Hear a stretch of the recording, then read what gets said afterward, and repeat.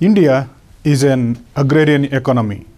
As all of you know, that agriculture plays a vital role in providing the livelihood to the most number of people in India, right? See, for feeding the stomach of billions of people, so India is a 135 million strong country. To feed such a vast volume or such a vast number of people, we have to produce more and more food. So for in India to feed so many number of people, the staple food is the rice. Rice constitutes the major ingredient in Indian diets. So today's discussion is about the cultivation of rice. There is one unique method of cultivation of the rice. This method is gaining more and more importance nowadays. Okay, we are going to discuss about that method of rice cultivation. Welcome to Classic Education YouTube channel. So today we are going to discuss about the system of rice intensification, or it is also called as the SRI method of rice cultivation. So before going into details about the SRI method of rice cultivation, let us learn some data about the rice cultivation, the total amount of food grains that is produced in India, right? India, so according to the Ministry of Agriculture and Farmers Welfare, so this is the recent data 2021 and 22. This is the second estimate by the Ministry of Agriculture and Farmers Welfare. According to this ministry's data, so India has produced 316.06 million tons of food grains. That means for the first time we have crossed 300 million ton mark in India with respect to the food grain production. So out of this 316 million tons of food grains, 127.9, that is 128 million tons of the strength or the total volume of this 128 million tons is given by the rice crop. That means rice constitutes around, you can say, nearly 50% of the total food grain production in India.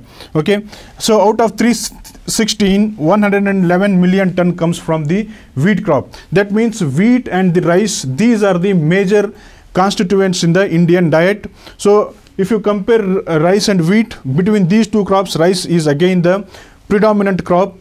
Okay, so that is why, being the very important crop in India, being enjoying the status of having the large area under cultivation, rice related study becomes very, very important for competitive examinations. So then what is the method of SRI method of cultivation? What is this system of rice intensification, where this concept originated and why this is gaining importance? Let's understand that. See, this SRI method of cultivation, so it is a methodology. That means it is a method of increasing the productivity of the irrigated rice. See, this is about the irrigated rice. Okay, so there are different types of rice cultivation. There is a wet cultivation, there is a dry cultivation also, there is a direct seeded rice, there is transplanted rice. There are various methods of cultivation of the rice, but this SRI method of rice cultivation is related to the irrigated rice. That means we are going to provide the irrigation to this crop. Okay, so this is the methodology. What kind of method is involved? This is the method involving the changing the management of the plants, soil, water and the nutrients. See, now in the traditional method of rice cultivation, so farmers are providing the nutrients, they are providing the water, they are using the high yielding varieties and all. So that is conventional method of rice cultivation. But this method involves modifications to that traditional method of rice cultivation. That is the changing the earlier ways of rice cultivation. What kind of changes will we do in this SRI method? There will be the changes to the plant population, there is a change to the water, there is a change in the soil, there is a change in the amount of nutrient application also. So in this way, it is a methodology, and this method involves the changes in the way we traditionally approach towards the rice cultivation. This SRI is not a technology. Do not confuse, this is not a technology. This is just a evolving methodology. Every year, so with the improvements, this method of cultivation is gaining more and more predominance. There are various improvements year after year. So we have not reached the fine point in this cultivation method. Okay, still we are progressing towards the perfection of this method. That is why this is not the technology. Okay, then it is first developed in the country of Madagascar. Yes, Madagascar island located in the east of the African continent in the Indian Ocean, right? In that island, this Sri method of cultivation started, or the concept evolved in the 1980s.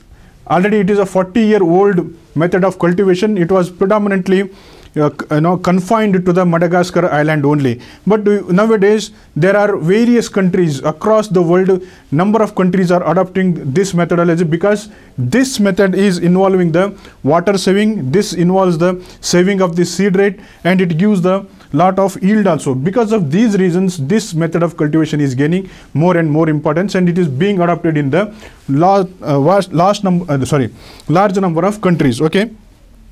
So this gives equal or more produce than the conventional rice cultivation. Yes, I said that because of its its unique character of giving more yield than the conventional method, so this is gaining more and more importance.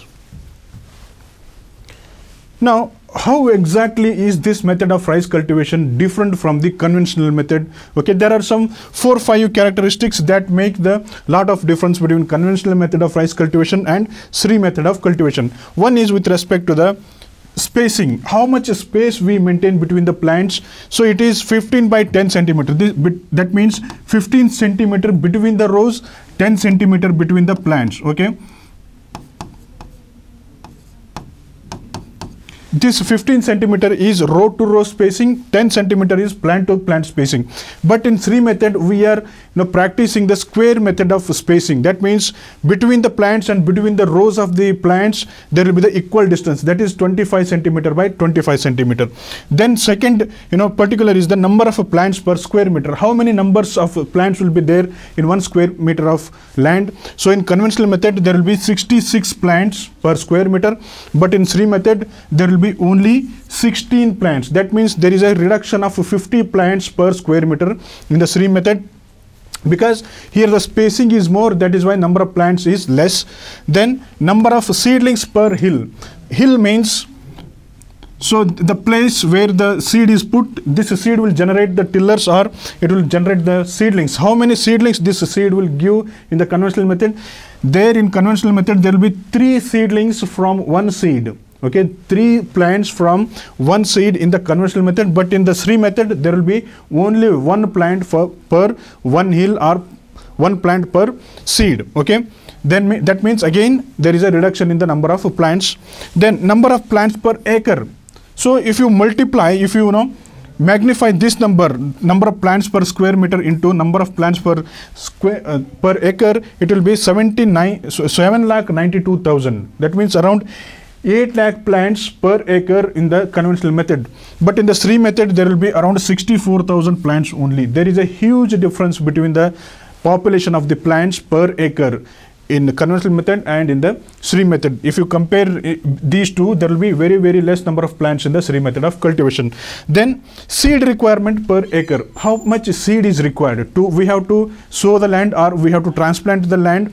So for transplanting 1 acre of land, how many seed rate is required? How much seed rate is required? So for in conventional method, 20 kg of seeds are required, but in Sri method of cultivation, only 2 kg of rice seeds are required. That means again seed rate is too much, because number of plants are less, spacing is more. Okay, so because of that, seed rate is very, very less in the Sri method of cultivation. These are the very, very definable differences between the conventional method as well as the Sri method of rice cultivation. Now, before transplanting the seedlings into the mainland, we have to raise the seedlings in the place called as the nursery. Nursery is nothing but the place or the demarcated space, especially for the growing of the seedlings in their earlier stage. I said the seedlings must be transplanted into the mainland. That means that the seed has to be sprouted. The sprouted seed or when the seed germinates, it will produce the plant. That plant at a certain age has to be transplanted into the mainland. Okay, for that we need to have one nursery, okay, or the place where the seeds are germinated. So in this nursery, for transplanting 1 acre of land, we need to have 100 square meter nursery. Okay, 100 square meter nursery will suffice, or it will supply the required number of seedlings for 1 acre of land. Okay, this is the nursery, this is your mainland. Okay, this is, let us say this is 1 acre of land, this is 100 square meter nursery. So out of 100 square meter of nursery, you can transplant the seedlings in 1 acre of land. Okay, how much seeds required? I said 2 kg per acre. To cultivate or to transplant the seedlings into 1 acre of land, we have to sow the seeds in this nursery. That is 2 kg of seeds are required. If you sow the 2 kg of seeds in the nursery, that is sufficient to transfer the seedlings for 1 acre of land. Then apply a layer of fine manure. See, after sowing the seeds in the nursery, you have to apply the manures. Okay, so then application of manures, then again sprouted seeds are to be sown. Before sowing the seeds in the soil of the nursery, you have to sprout the seeds. You have to keep the seeds in water overnight. After once the seeds imbibe the water, then they will start to germinate. Those germinated or sprouted seeds have to be sprinkled on the nursery bed area. So then after sprinkling the these sprouted seeds, again you have to apply the very thin layer of manure on the seedlings, sorry, these sprouted seeds. Then you have to cover the whole nursery into one mulch. Okay, so this will enhance the growth of the plants, as well as it will reduce the weed growth in the nursery area. Okay, this is how you have to manage the nursery, or this is how the nursery is managed in the Sri method of cultivation. After this management of the nursery, the seedlings will be transplanted into mainland. Now, before going into the mainland aspects, so this is how the nursery of the Sri cultivation looks like. This is the nursery. So these are the different rows of different sizes. Okay, this is how the nurseries are maintained. In this nursery, the sprouted seeds are put. After putting the seedlings, again the manure is applied. So after application manure is applied, the whole nursery is covered with the mulch. So after the seeds are properly germinated, once they start to root in the nursery area, the water will be applied to take care of these seedlings. The proper moisture is maintained in the soil. Okay, this is how the nursery is maintained. Then coming to the main field, so we have established the seedlings, or we have sown the sprouted seeds in the nursery. Now, before these plants are transplanted into the mainland has to be prepared very well, right? What kind of operations can be taken up in the main field? That is land preparation. This land preparation is not different from the conventional method of rice cultivation. In the conventional method of rice cultivation, this plowing, the harrowing, flowing, then puddling, then leveling of the land and stagnation of the water takes place. In the same way, in the Sri method of cultivation also, the same operations are carried out. So first one is plowing. In the summer season, they will go for plowing. Okay, after plowing, puddling. That means the conditioning the soil in presence of the water, that is the puddling. Then leveling. This puddled soil will be properly leveled so that the water is properly stagnated in the area. This extra water can be easily taken out, or it can be shown a direction to go out of the land. See, that's why you have to maintain the tabletop land. Okay, that is leveled land. Then at every 3 meters of distance, the small channels are opened so that if there is excess water in the field, this water can be directed towards these channels and it will get the way towards the main drainage. Okay, then we have to draw the lines. I said in the Sri method of cultivation, there will be a spacing of 25 centimeter by 25 centimeter. Okay, so to maintain this spacing, we have to draw the lines like this. So this is 25 centimeter to this is 25 centimeter. After every 25 centimeters, lines have to be drawn. vertically as well as horizontally. On the well puddled soil, on the well leveled soil, we have to demarcate the lines like this, so that we will get the square spacing, that is so 25 centimeter by 25 centimeter. This is how the mainland is prepared. So these are, if you do not know, if you are not from the rural background, you can just watch this diagram. You can get an idea what is the ploughing is. Okay, this is the bullock drawn plough, this is the tractor drawn plough. Okay, this is mechanized way of ploughing, and this is the manual way of ploughing. This is called as the ploughing. That means just opening the soil for the sunlight or for proper aeration. That is the ploughing. Next comes, after ploughing, the puddling is done. In the plowed land, the water is stagnated for some days. Okay, once the soil becomes saturated with the water, this soil will be cultivated with the tractors or with the bullock drawn implements. Okay, this is called as the puddling. That means proper mixing of the soil with the water, so it will create the saturated soil. It will create the very good seed bed for the seedlings to be transplanted in the mainland. Okay, this is the puddling.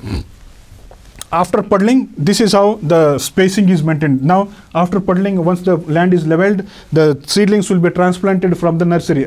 In the nursery, we have sown the seeds. These seeds are germinated, and these seeds have to be transplanted into the mainland. Once the very well prepared land is prepared, it looks like this. See, these are the lines.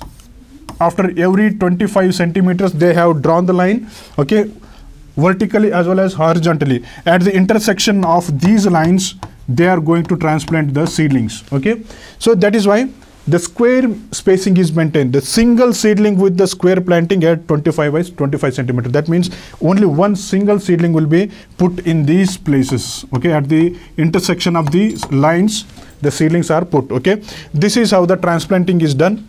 After transplantation, okay, so what kind of seedlings have to be transplanted? Now I said nursery is ready. In the nursery, seedlings are ready.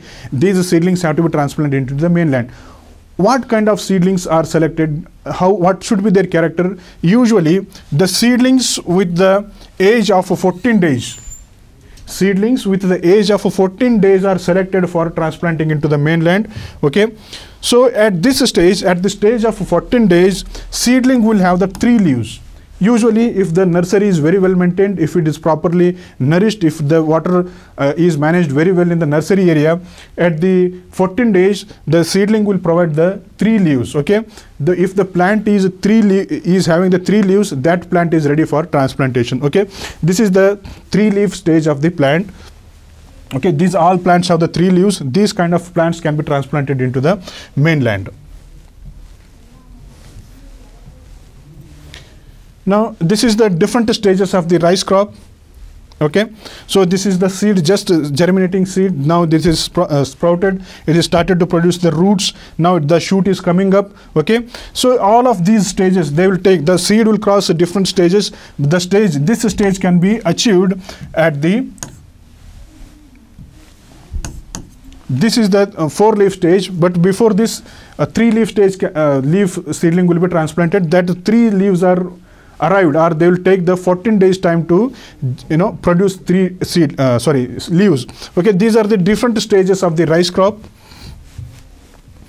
Now, how much fertilizers we have to apply? You know it very well that India requires lot of fertilizers to apply into the fields of rice as well as the cotton. Rice and the cotton, they are the more and more fertilizer requiring crops. Okay, but how these fertilizers are applied in the Sri method of rice? See, 12.5 tons of FIM or the compost. FIM is nothing but the farm yard manure. 12.5 tons of farm yard manure is applied, or the compost is applied to the 1 hectare of Sri method of rice field. Okay, or if the compost or the FIM is not available, the green leaf manure can be applied, or the manure made out of the green leaves of the plant. Okay, 6.25 tons of green leaf manure per hectare is applied, half the quantity of FIM. Okay, because this green leaf manure contains the more nutrients compared to the compost. Okay, that is why they are applied in the less quantity. Then Organic manures are recommended in the Sri method of cultivation. This Sri method of cultivation is again beneficial because compared to the conventional method, this method requires very less amount of fertilizer, and it requires more and more organic fertilizers. That means the plant originated waste material. See, because why these organic manures are favored in this method? Because these manures, they will supply the essential nutrients. This nitrogen, phosphorus and potassium and other micronutrients like calcium, magnesium and sulfur, they are abundant in the organic manures. Okay, that is why these organic manures are preferable in this method. Then these organic manures will create the favorable conditions for the soil microbes. Soil is not a dead resource, it is a living resource. This resource harbors the various organisms called as the microorganisms. These microorganisms are very helpful in mobilizing the nutrients or in fixing the nitrogen. Okay, this microbial activity will be enhanced by application of the organic manures, because these organic manures will provide the required carbon for these microorganisms. Okay, so because of these reasons, the organic manures are preferable in the Sri method of cultivation. Then if the organic manures are not sufficient, you can go for the synthetic fertilizers. You can apply the synthetic fertilizers based on the soil test recommendations, right? See, the government of India has introduced the soil health cards, because this health card will indicate the fertility of the soil, what is the deficient nutrient in the soil and all. Okay, so based on these soil test recommendations of the soil scientist, you can apply the nutrients in the Sri method of cultivation. Then the nitrogen can be applied through the leaf color chart. So there is a new technology called the leaf color chart. Based on the color of the leaf, okay, in the chart you can go for the application of the nitrogen, especially the nitrogen. Okay, so this is how the leaf color chart looks like. Okay, so this is the dark green, this is the very light green. Okay, this light green indicates that there is a deficiency of the nitrogen. Okay, if the leaf if the leaf color is very light green or light green, that indicates that it requires more and more nitrogen. Based on this indication of this leaf color chart, you can go for the application of the nitrogen into the field in the Sri method of rice cultivation. Then apart from nutrient management, there are concepts like irrigation management as well as the weed management and water management. Okay, the purpose of irrigation, this Sri method of rice cultivation, unlike the conventional method, requires very less amount of water. Okay, see here, the purpose of irrigation or the purpose of providing the water to this field is just to maintain the soil wet. That means just to wet the soil. We are not going to saturate the soil. We are not stagnating the water in the Sri method of field. Okay, the purpose is just to wet the soil. The subsequent irrigations, if you provide the irrigation once, the next irrigation can be applied only when the soil develops the fine cracks. Until the soil develops the cracks, this crack happens because when there is a deficiency of the water, this will lead to the split in the soil particles. Once there is a cracks in the soil, then you can go for the application of the water, okay, or the irrigation. That means you are supplying the water based on the need of the crop. You are not unnecessarily providing the water, unlike the conventional method of rice cultivation. Then regular wetting and drying of the soil results in, see, if you regularly wet the soil and if you leave it, if you allow the soil for drying, this alternate drying and wetting results in the increased microbial activity in the soil. Okay, if you stagnate the water for the long time, it will reduce the microbial activity, because it will lead to the anaerobic conditions. Under anaerobic conditions, microorganisms will not survive. Okay, if there is a proper aeration, if there is alternate drying and wetting, it will enhance the microbial activity in the soil. Then it will easily make nutrients available. Okay, then adequate aeration during the vegetative phase. During the vegetative phase, for the proper development of the root system, there must be proper aeration in the soil. Okay, this alternate wetting and drying will enhance the proper aeration in the soil. So because of this, the regular wetting and drying of the land is practiced in the Sri method of cultivation.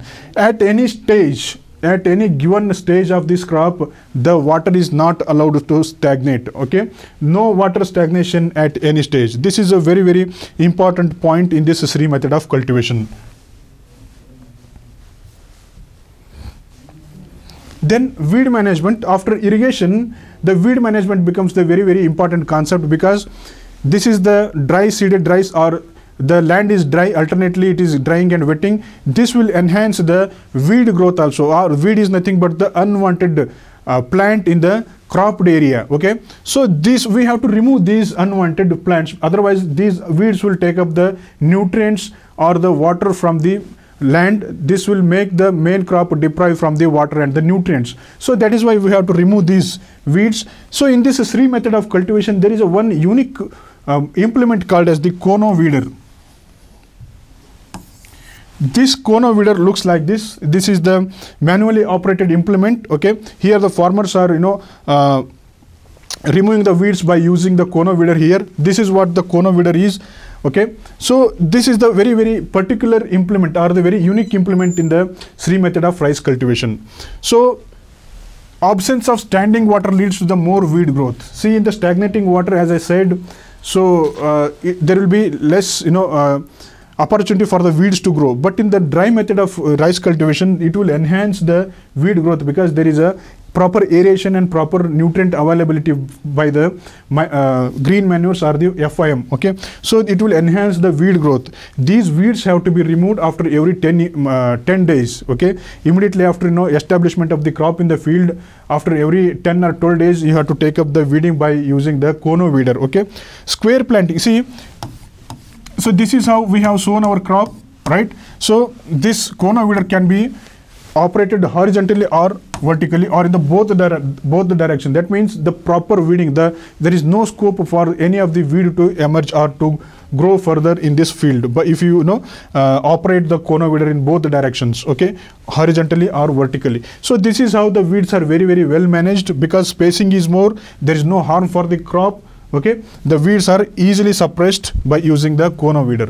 Then now we have seen the cultivation method of this Sri method of rice cultivation, or the system of rice intensification. I also said that it was confined to the country of Madagascar. Now this method is being adopted by various countries. What are the advantages given by this methodology? Okay, let us look into that. It is suitable for all types of soil, whether it is a dry black soil, or red soil, or loamy soil, or silty soil. For all the kind of soils, this method is very well suited. Okay, it will give the higher yields compared to the conventional method of rice cultivation, and it will take very less duration. 10 days are saved. See, if the main crop in the conventional method, if the crop is taking let us say 90 to 100 days, this Sri method of cultivation takes only 80 days to complete the life cycle, because the seedlings are already spent their lifespan in the nursery. Okay, we are transplanting the seedlings from the nursery area.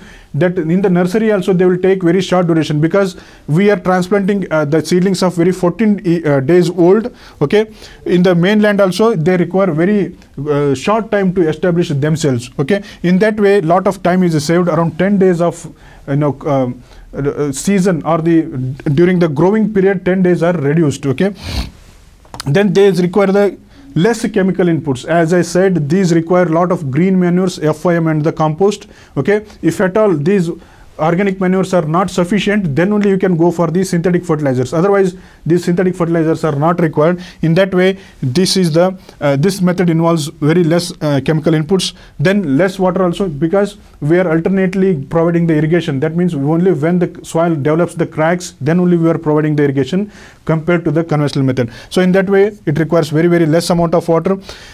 But if you grow the rice in this way, grain weight will be more, grain size and the weight will be more. Okay, that test weight, that means the weight of 100 seeds, it will be more. That means it is giving very good quality of the grains. Soil health improves because of the application of the green manures, because of the increased microbial activity. Definitely there will be improved soil health. Then it will save the seed requirement also. This method requires only 2 kg of seeds per acre. Sorry, yes, per acre. Okay, but the conventional method of rice cultivation requires 20 kgs, right? 10 times less quantity of seeds are required. This is again a major advantage. Reduction in the nursery area. So only 100 square meter of nursery is required for 1 acre of mainland transplantation. Okay, the nursery area is also less. So increased tillering. Tillering means, see, these are what the tillers. Okay, individual branch in this plant, it is called as the tiller. So every seedling will produce more and more seedlings. More seedling means more panicles, that means more and more grains. Okay, this SRI method enhances the tillering process. More tiller means more panicles, and more panicles means more yield. Okay, so this is again the advantage. Profuse root system, because more space is available for the root activity, the root growth will be profuse. Okay, it will enhance the more and more water uptake, and it will provide the more and more strength to the crop also. Because of the very good root system, because of the increased tillers with the more strength, the lodging will be less. Lodging means falling down of the these plants. The plants will not fall down. Okay, so again this is again a major advantage. Less lodging, then less incidence of pests and diseases. So in the conventional method, when we apply more and more nitrogenous fertilizers, these nitrogenous fertilizers, the plants having more nitrogen content, they will attract the pests and the diseases very easily. Okay, it is in the conventional method, it is a stagnating water. This stagnating water will provide the harbor for the insects to lay the eggs also. So it will create the microclimate. It will be very, what do you call, humid condition in the wetland rice cultivation. Okay, this humid condition will attract the pests and the diseases, but this problem can be avoided in the SRI method of cultivation. This is again a major advantage in the SRI method of cultivation. Ultimately there will be the high net profit, because we are harvesting more crop in the same unit of land compared to the conventional method, right? So ultimately it will give the higher profit, high net profit. Because of all these advantages, this method is gaining more and more traction in India and other countries. Then we have to look at the constraints also. What are the disadvantages associated with this method of cultivation? They are strict water controls are required. So you cannot stagnate the water, you cannot forget. Once you apply the water, you cannot forget. You have to take care of the land. You have to ensure that there is again a dryness in the field, then only proper aeration can happen. Okay, so proper vigil is required on the water requirement. Then it is not suitable when there is no irrigation. Yes, the farmer, if he doesn't have the irrigation facility, if it is a dry land, there this method cannot be employed. Okay, so it is applicable only in the irrigated areas. Then it requires greater skill for the transplanting. So when we transplant the seedlings at the 14 days, while transplanting the seedlings, you have to take care that these seedlings are not exposed to the harms, or they are not exposed to the any shocks. It is called as the transplanting shock. Okay, you have to take care. Okay, it is a special skill required by the farmers. Then weed menace is more, because it is alternately the soil is alternately drying and wetting. It will provide, it will enhance, or it will facilitate the weed growth. So again, weed will become the major problem, unlike the conventional method. Then it is labor intensive. For transplanting, for laying of the lines, for proper puddling or for flowing, different operations are required, right? All these operations require lot of labor compared to the conventional method of rice cultivation.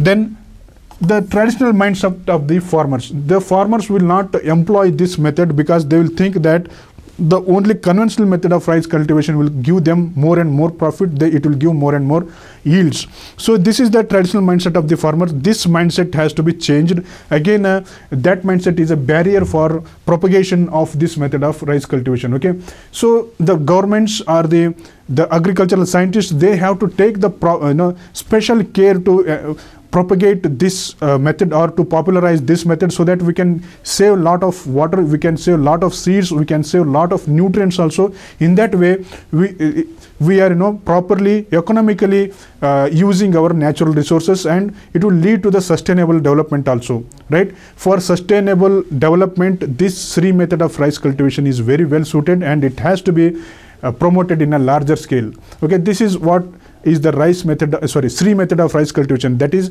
system of rice intensification. So there was a question in the recently concluded UPSC preliminary exam regarding this SRI method of rice cultivation. What were the advantages of this method? So please, can you write some of the advantages, whatever the advantages I have not mentioned in these slides. Can you mention some of the advantages in the comment box below? Okay, this is what is the Sri method of cultivation. Thank you very much for watching this video.